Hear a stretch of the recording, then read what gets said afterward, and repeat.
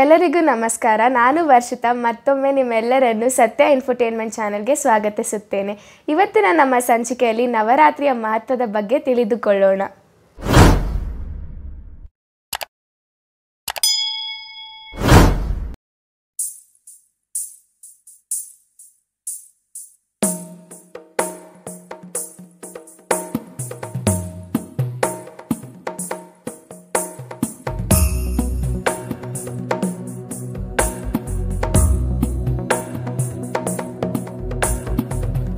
गिरिनन्दिनि नन्दितमेदिनि विश्वविनोदिनि नन्दनुते गिरिवरविन्द्यशिरोधिनि वासिनि विष्णुविलासिनि जिष्णुनुते भगवति हेशिति कण्ठकुटुम्बिनि भूरि कुटुम्बिनि भूरि कृते जय जय हे महिषासुरमर्दिनि रम्यकपर्दिनि शैलसुते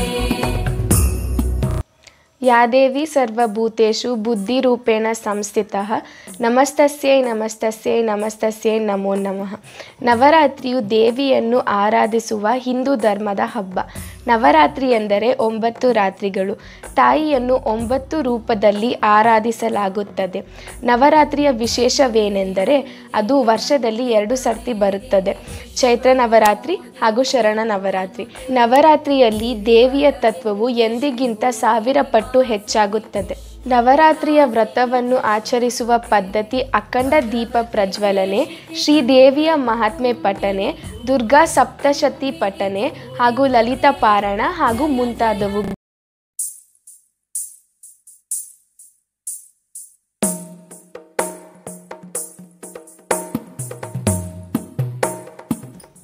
ಹರಿ ಓಂ ಶ್ರೀ ಗುರುಭ್ಯೋ ನಮಃ. ನವರಾತ್ರಿಯ ಮೊದಲನೇ ದಿನ ಶುದ್ಧ ಪಾಡ್ಯದಲ್ಲಿ ತಾಯಿಯು ಶೈಲಪುತ್ರಿಯಾಗಿ ವಿರಾಜಿಸುತ್ತಾಳೆ. ಪರ್ವತರಾಜನ ಮಗಳು ಎಂದು ಅರ್ಥ. ಪರ್ವತದಷ್ಟೇ ಗಟ್ಟಿಯಾಗಿ ಇರುತ್ತಾಳೆ. ಈ ದಿನ ಶೈಲಪುತ್ರಿಯ ಪೂಜೆ ಹಾಗೂ ಘಟಸ್ಥಾಪನವನ್ನು ನಡೆಯುತ್ತದೆ. ತಾಯಿ ಶೈಲಪುತ್ರಿ ಗೂಳಿಯ ಮೇಲೆ ಸವಾರಿ ಮಾಡುತ್ತಾಳೆ.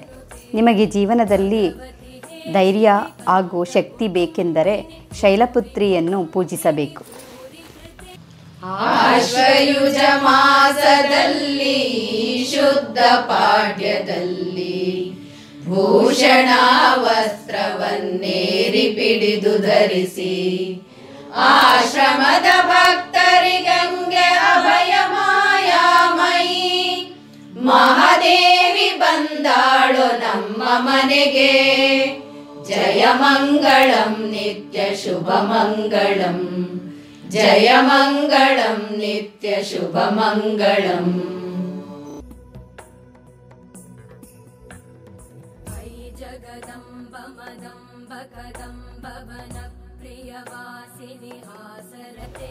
ನವರಾತ್ರಿಯ 2ನೆಯ ದಿನ ಬಿದಿಗೆ. ಈ ದಿನ ದೇವಿಯನ್ನು ಬ್ರಹ್ಮಚಾರಿಣಿಯಾಗಿ ಪೂಜಿಸಲಾಗುತ್ತದೆ. ಈಕೆಯು ಬಿಳಿ ವಸ್ತ್ರವನ್ನು ಧರಿಸಿರುತ್ತಾಳೆ. ಈಕೆಯ ಒಂದು ಕೈಯಲ್ಲಿ ಕಮಂಡಳ ಹಾಗೂ ಮತ್ತೊಂದು ಕೈಯಲ್ಲಿ ಜಪಮಾಲೆ ಇರುತ್ತದೆ.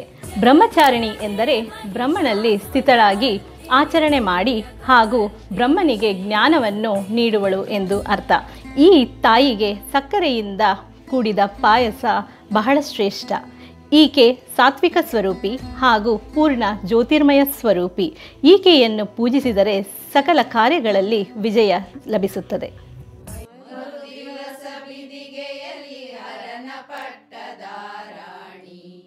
ಶಂಖಾದಿ ಆಯುಧಗಳನ್ನೆಲ್ಲ ಧರಿಸಿ ಸಿರಿಯ ಸಂಪತ್ತನ್ನು ತನ್ನ ಭಕ್ತರಿಗೀವ ವರಲಕ್ಷ್ಮಿ ಬಂದಾಳು ನಮ್ಮ ಮನೆಗೆ.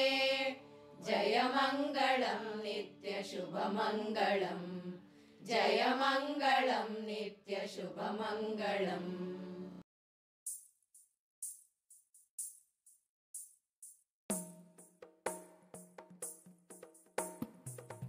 ನವರಾತ್ರಿಯ 3ನೇ ತದಿಗೆಯ ದಿನ ದುರ್ಗಾದೇವಿಯು ಚಂದ್ರಘಂಟ ರೂಪದಲ್ಲಿ ಪೂಜಿಸಲ್ಪಡುತ್ತಾಳೆ. ಚಂದ್ರಘಂಟ ಎಂದರೆ ಅರ್ಧಚಂದ್ರಾಕೃತಿಯ ಘಂಟೆ.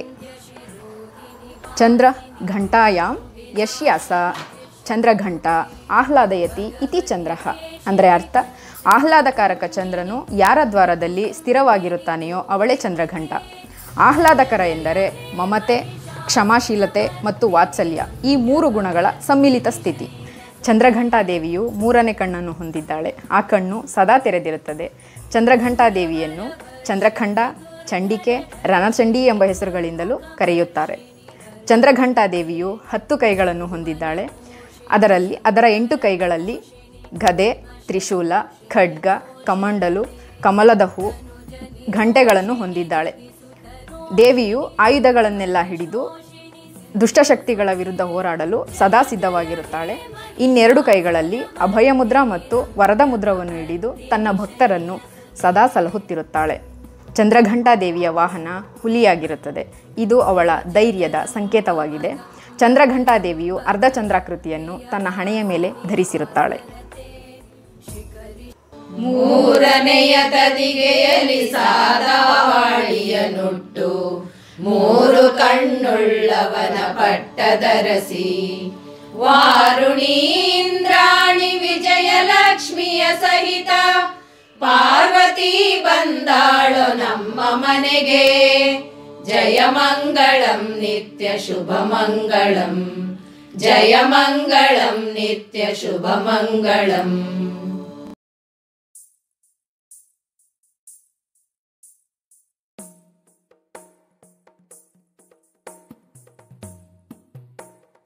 ನವರಾತ್ರಿಯ 4ನೇ ದಿನ ಅಂದರೆ ಚತುರ್ಥಿಯಂದು ಕೂಷ್ಮಾಂಡ ದೇವಿಯನ್ನು ಪೂಜಿಸಲಾಗುತ್ತದೆ. ಭಕ್ತಿಭಾವಪೂರ್ವಕವಾದ ನಗುಮುಖದಿಂದ ಕೂಡಿರುವ ಅವತಾರವೇ ಕೂಷ್ಮಾಂಡ ಅವತಾರ. ಪ್ರಸನ್ನ ವದನಾಂಬುಜೆ ಶ್ರೀಪೀಠೆ ಸುರಪೂಜಿತೆ ಎಂದು ಪೂಜಿಸಲ್ಪಡುವ ದೇವಿಯೇ ಕೂಷ್ಮಾಂಡ ದೇವಿ. ದೇವಿಯು 8 ಕೈಗಳನ್ನು ಹೊಂದಿರುವುದರಿಂದ ಅಷ್ಟಭುಜೆ ಎಂದು ಕೂಡ ಕರೆಯುತ್ತಾರೆ. ದೇವಿಯು ಅಷ್ಟಸಿದ್ಧಿ ಮತ್ತು ನವನಿಧಿಗಳ ಸಂಕೇತವಾಗಿದ್ದಾಳೆ. ವ್ಯಾಘ್ರವಾಹಿನಿಯಾಗಿ ಧರ್ಮದ ಪ್ರತೀಕವಾಗಿದ್ದಾಳೆ. ಕೂಷ್ಮಾಂಡವೆಂದರೆ ಬೂದಗುಂಬಳಕಾಯಿ ಎಂದರ್ಥ. ಕೂಷ್ಮಾಂಡ ಎಂಬ ಪದದಲ್ಲಿ ಕು ಎಂದರೆ ಚಿಕ್ಕದು, ಉಷ್ಮ ಎಂದರೆ ಶಕ್ತಿ, ಅಂಡ ಎಂದರೆ ಭ್ರೂಣ ಎಂದರ್ಥ. ಸರಳವಾಗಿ ಹೇಳಬೇಕೆಂದರೆ ಇಡೀ ಬ್ರಹ್ಮಾಂಡವೆನ್ನುವ ಚೈತನ್ಯ ಶಕ್ತಿಯನ್ನು ತನ್ನೊಡಲಿನಲ್ಲಿ ಇರಿಸಿಕೊಂಡವಳು ಎಂದರ್ಥ. ದುರ್ಗಾ ಸಪ್ತಶತಿಯ ಪ್ರಕಾರ ದೇವಿಯೇ ಜಗದ ಸೃಷ್ಟಿಗೆ ಕಾರಣೀಭೂತಳಾಗಿದ್ದಾಳೆ. ದೇವಿ ಇರುವಲ್ಲಿ ಬೆಳಕು ಮತ್ತು ಜ್ಞಾನದ ಹೊಂಗಿರಣವಿದೆ. ದೇವಿಯನ್ನು ಕೆಂಪು ಬಣ್ಣದ ಹೂಗಳಿಂದ ಪೂಜಿಸುತ್ತಾರೆ. ದೇವಿಯನ್ನು ಓ ದೇವಿ ಕೂಷ್ಮಾಂಡ ದೇವೇ ನಮಃ ಎಂಬ ಮಂತ್ರದಿಂದ ಪಠಿಸುತ್ತಾರೆ. ಬೂದುಕುಂಬಳಕಾಯಿಯಿಂದ ಮಾಡಿದ ಸಿಹಿಯನ್ನು ನೈವೇದ್ಯವಾಗಿ ಇಟ್ಟು ಕೂಷ್ಮಾಂಡ ದೇವಿಯನ್ನು ಪೂಜಿಸುತ್ತಾರೆ. 4ನೆಯ ಚೌತಿಯಲ್ಲಿ ಏಕದಂತನ ಮಾತೆ, ಲೋಕಾದಿಲೋಕವನ್ನು ಸಲಹುವ ದೇವಿ. ಈಶ ಗಂಗೆಯ ಸಹಿತ ನಮ್ಮ ಪ್ರತಿಪಾಲಿಸುವ ಜಗದಂಬೆ ಬಂದಾಳೋ ನಮ್ಮ ಮನೆಗೆ. ಜಯ ಮಂಗಳಂ ನಿತ್ಯ ಶುಭ ಮಂಗಳಂ, ಜಯ ಮಂಗಳಂ ನಿತ್ಯ ಶುಭ ಮಂಗಳಂ.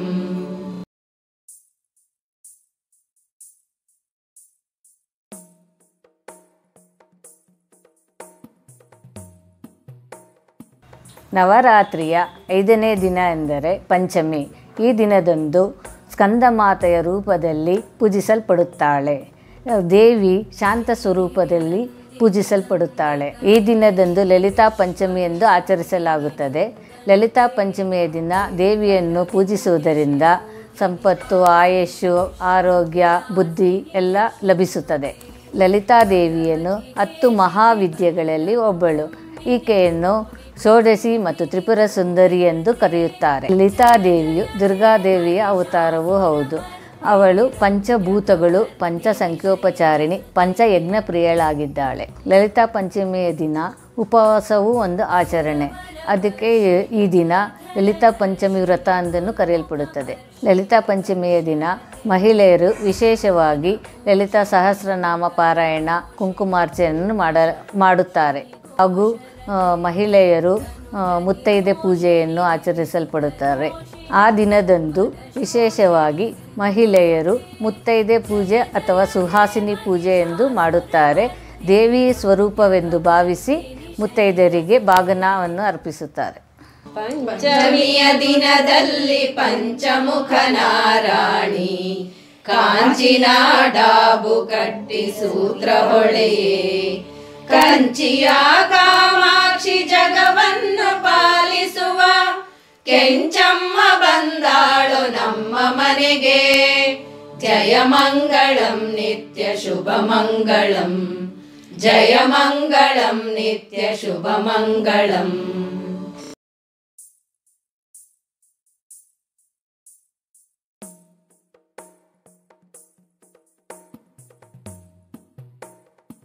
ನವರಾತ್ರಿಯಲ್ಲಿ ಷಷ್ಠಿ ಅಂದರೆ 6ನೆಯ ದಿನ ತಾಯಿಯನ್ನು ಕಾತ್ಯಾಯಿನಿಯಾಗಿ ಪೂಜಿಸುತ್ತಾರೆ. ಕಾತ್ಯಾಯಿನಿ ಎಂಬ ಹೆಸರು ಬರಲು ಒಂದು ಕಥೆ ಇದೆ. ಕಾತ್ಯಾಯನ ಎಂಬ ಋಷಿಯು ದೇವಿಯೇ ತನ್ನ ಮಗಳಾಗಿ ಬರಬೇಕು ಎಂದು ತಪಸ್ಸನ್ನು ಮಾಡಿದಾಗ ಶಿವ, ವಿಷ್ಣು, ಬ್ರಹ್ಮನ ಆಶೀರ್ವಾದದಿಂದ ದೇವಿಯೇ ಅವನ ಮಗಳಾಗಿ ಜನಿಸುತ್ತಾಳೆ. ಕಾತ್ಯಾಯನ ಮಗಳು ಕಾತ್ಯಾಯಿನಿ ಎಂಬ ಹೆಸರನ್ನು ಪಡೆಯುತ್ತಾಳೆ. ವಿವಾಹವಾಗಬೇಕಿರುವ ಹೆಣ್ಣು ಮಕ್ಕಳು ಈ ದಿನ ದೇವಿಯ ಹಣೆಗೆ ಅಕ್ಷತೆ, ಚಂದನದ ತಿಲಕವನ್ನಿಟ್ಟು ಪೂಜಿಸಿದರೆ ಒಳ್ಳೆಯ ಸಂಗಾತಿ ದೊರಕುತ್ತಾರೆ ಮತ್ತು ಶೀಘ್ರ ವಿವಾಹವಾಗುತ್ತದೆ ಎಂಬ ನಂಬಿಕೆ ಇದೆ. ತಾಯಿಯು ಈ ದಿನ ಶಕ್ತಿಪೀಠದಲ್ಲಿ ಕುಳಿತಿರುತ್ತಾಳೆ. ಈಕೆಯ ವಾಹನ ಸಿಂಹವಾಗಿರುತ್ತದೆ. ಈ ದಿನ ಪೂಜಿಸುವುದರಿಂದ ತಾಯಿಯು ನಮಗೆಲ್ಲ ಎಲ್ಲ ಕಷ್ಟಗಳ ವಿರುದ್ಧ ಹೋರಾಡುವ ಶಕ್ತಿ ನೀಡುತ್ತಾಳೆ ಎಂಬ ನಂಬಿಕೆ ಇದೆ. ಷಷ್ಠಿಯಲ್ಲಿ ಅಖಿಲ ಪೃಥ್ವಿ ಸುಂದರಿ ದೇವಿ ಪಟ್ಟ ಪಟ್ಟಾವಳಿಯ ಸೀರೆಯ ನುಟ್ಟು ಇಟ್ಟ ಚಂದನ ಗಂಧ ದಿವ್ಯ ಕಸ್ತೂರಿ ಸಹಿತ ಸಂತುಷ್ಟಿ ಬಂದಾಳು ನಮ್ಮ ಮನೆಗೆ. ಜಯ ಮಂಗಳಂ ನಿತ್ಯ ಶುಭ ಮಂಗಳಂ, ಜಯ ಮಂಗಳಂ ನಿತ್ಯ ಶುಭ ಮಂಗಳಂ.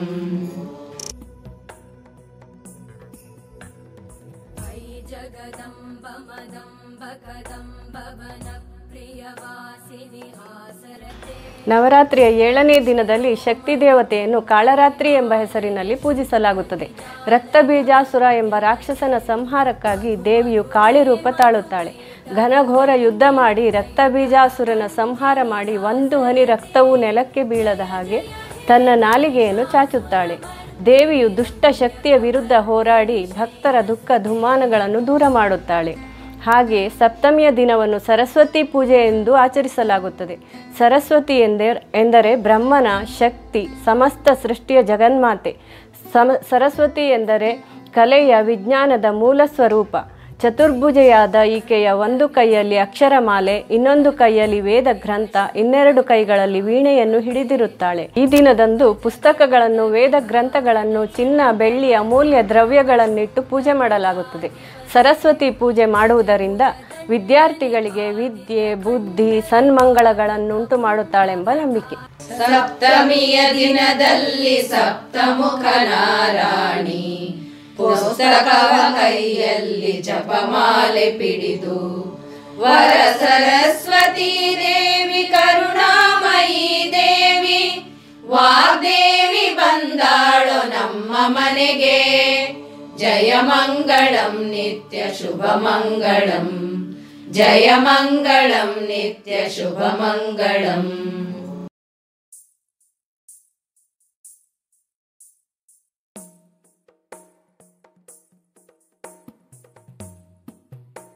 ಸರ್ವವ್ಯಾಪ್ತಿಯಾದ ಜಗನ್ಮಾತೆಯನ್ನು ಸ್ಮರಿಸುತ್ತಾ ದುರ್ಗಾಷ್ಟಮಿಯ ದಿನದ ಬಗ್ಗೆ ಹೇಳುತ್ತೇನೆ. ನವರಾತ್ರಿಯಲ್ಲಿ ದುರ್ಗಾದೇವಿಯು ಅಷ್ಟಮಿಯ ದಿನದಂದು ಮಹಾಗೌರಿಯಾಗಿ ಕಂಗೊಳಿಸುತ್ತಾಳೆ. ಆ ದಿನ ಮಹಾಗೌರಿಯು ಬಿಳಿಯ ಋಷಭದ ಮೇಲೆ ಕುಳಿತಿರುತ್ತಾಳೆ.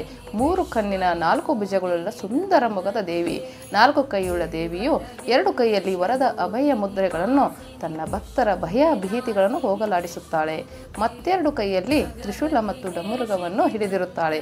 ತಾಯಿಯು ಹಸಿರು ಸೀರೆಯನ್ನುಟ್ಟು ಸ್ಫಟಿಕದ ಆಭರಣಗಳನ್ನು ತೊಟ್ಟು ಮಹಾಗೌರಿಯಾಗಿ ಮಲ್ಲಿಗೆ ಮಾಲೆಯಿಂದ ಘಮಘಮಿಸುತ್ತಾಳೆ. ಅಷ್ಟಮಿ ದಿನದಂದು ಮಾಲೆ ಕನ್ಯೆಯರಿಗೆ ಬಾಗಿನವನ್ನು ಕೊಟ್ಟು ಅವರನ್ನು ತಾಯಿ ಸ್ವರೂಪದಲ್ಲಿ ಕಾಣುತ್ತಾರೆ. ಅಷ್ಟಮಿಯಂದು ಮಾತೆ ರುದ್ರಕಾಳಿ ಹಾಗೂ ಸೌಮ್ಯಕಾಳಿಯಾಗಿ ಕಾಣುತ್ತಾಳೆ. ಅಷ್ಟಮಿಯ ದಿನದಲ್ಲಿ ಅಷ್ಟಮುಖ ನಾರಾಯಣಿ ಹೊತ್ತಿಗೊಂದೊಂದು ಅಂದಣವನೇರಿ ಅಷ್ಟಮಾದಿತ್ಯರು ಮೆರೆದು ಓಲೈಸಿದ ಶ್ರೀ ದುರ್ಗೆ ಬಂದಾಳು ನಮ್ಮ ಮನೆಗೆ.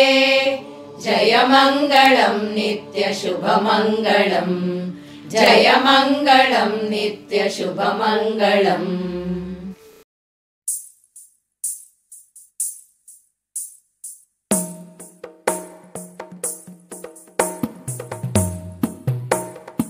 ನವರಾತ್ರಿಯ 9ನೆಯ ದಿನ ಅಂದರೆ ನವಮಿಯಂದು ದೇವಿಯನ್ನು ಸಿದ್ಧಿದಾತ್ರಿ ಎಂದು ಪೂಜಿಸುತ್ತೇವೆ. ಸಾಮಾನ್ಯ ಸ್ಪಂದನ ಲಹರಿಗಳನ್ನು ಸೂಕ್ಷ್ಮಾತಿ ಸೂಕ್ಷ್ಮ ಶಕ್ತಿ ರಂಗಗಳಲ್ಲಿ ಶಾಶ್ವತವಾಗಿ ಸೇರಿಸುವುದಕ್ಕೆ ಮೋಕ್ಷ ಅಥವಾ ಸಿದ್ಧಿ ಎನ್ನುತ್ತಾರೆ. ಸಿದ್ಧಿಯನ್ನು ನೀಡುವವಳು ಹಾಗೂ ಸಕಲ ಕೆಲಸ ಕಾರ್ಯಗಳಲ್ಲಿ ಸಫಲತೆ ಕೊಡುವವಳೇ ಸಿದ್ಧಿದಾತ್ರಿ. ಈ ದಿನದಂದು ದುರ್ಗಾದೇವಿಯನ್ನು ಸುಭದ್ರೆಯಾಗಿಯೂ ಪೂಜಿಸುತ್ತೇವೆ. ದೇವಿಯ ಅಷ್ಟಭುಜಗಳಲ್ಲಿರುವ ಆಯುಧಗಳನ್ನು ಪೂಜಿಸಲಾಗುವುದು.